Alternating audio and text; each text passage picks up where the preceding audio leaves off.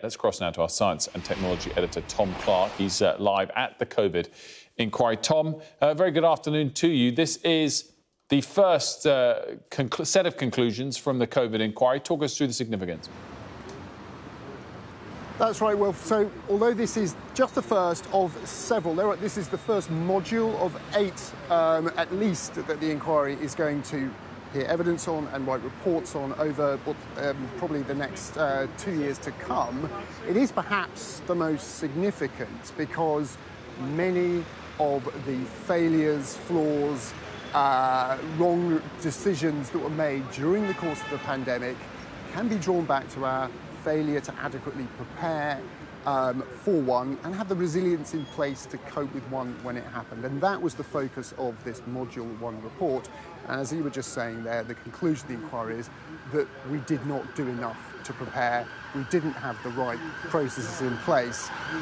Lots of criticism for the way government organised its pandemic strategy. Effectively, too many people, too many committees, too many government departments with responsibility for these things. No single person in charge, no single committee with oversight of all of it. Also, a lack of communication of what was learned in the exercise that we did. We did plan for the wrong pandemic, she concluded, that being influenza. That was the real emphasis was on a flu pandemic. But even those plans highlighted issues like the impact on social care, for example, people in care homes, and the amount of capacity needs to surge towards that to respond.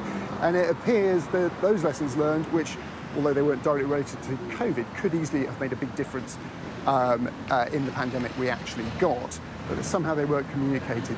So that idea that there needs to be a wholesale reform, abolishing the existing structure and replacing it with others, one of her key recommendations.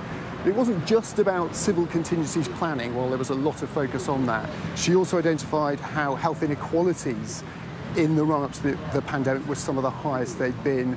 That's those from more disadvantaged groups or those with existing health conditions, people from ethnic minorities having inadequate access to healthcare. Those were as bad as they'd been at the time. That proved to be a big factor. Public services were also close to or beyond capacity, she concluded.